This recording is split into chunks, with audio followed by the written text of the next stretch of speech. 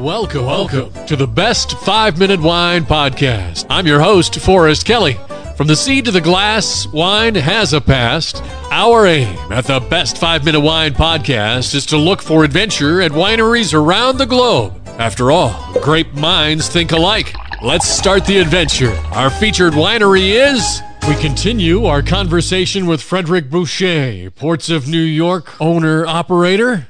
And then what happened is that my wife and I moved in the Finger Lakes region in 94 because she got a position at Cornell University, and it was a wine region. So that was kind of ironic.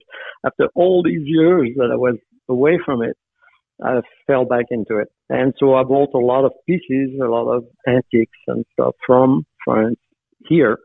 And that's one thing that we offer that's completely unusual, is that our tasting room has a little museum of French wine equipment. So in between that time, you obviously knew your family's history and the leanings and the influence that they had had. Had you had kind of a secret interest in dipping back into that, or when you went to school and your studies? I didn't. It was a very patriarchal world, not a pleasant place to hang out. So it was much more about work. And so I grew up in that, and I just wanted to get away.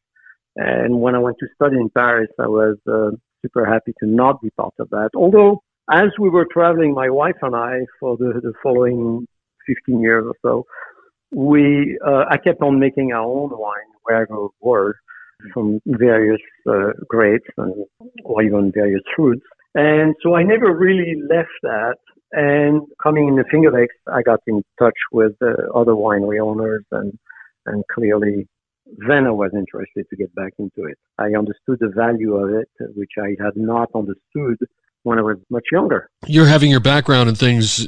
Can you bring something a little different to winemaking table? Yes. Here we decided, when I say we, mostly my wife and I, decided to make wines that were different from what is made in the region, because there are a lot of other wineries that make all the classic Rieslings and all that. So we make only French style wines, which means they are blended. And we make a Loire Vallée Sancerre style, which is Sauvignon Blanc and Pinot Gris for the white table wine. And for the red table wine, we make a Bordeaux style, which is classic Méritage, Cabernet Franc, Cabernet Sauvignon, and Merlot. And these are our table wines. What we call our table wines actually is slightly different, since we are talking about different origins, slightly different than the American notion of a table wine, meaning a cheap wine.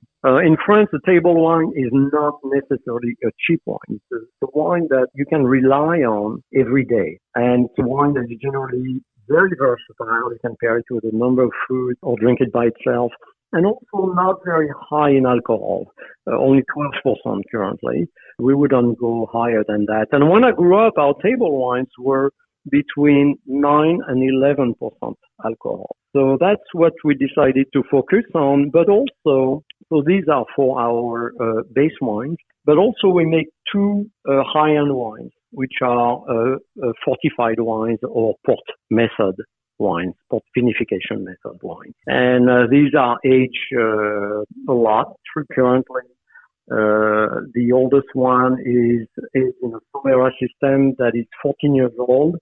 And for the youngest blend that we add is 4 years old. So I don't know how familiar you are with the Solera system, but it's a blend from vintage to vintage. That concludes part 2 of our interview with Frederick Boucher of Ports of New York. In our final episode, we'll find out what he likes least and what he likes most about the winemaking industry.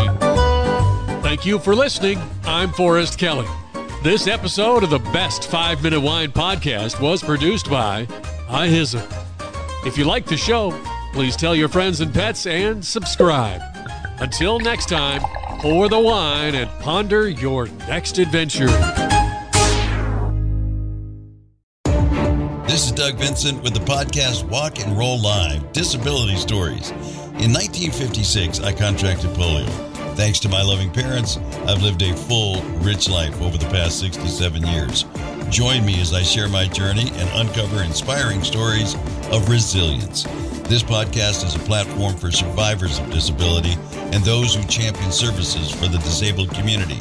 Tune in on Spotify, iHeartRadio, iTunes, whatever your favorite podcast platform is.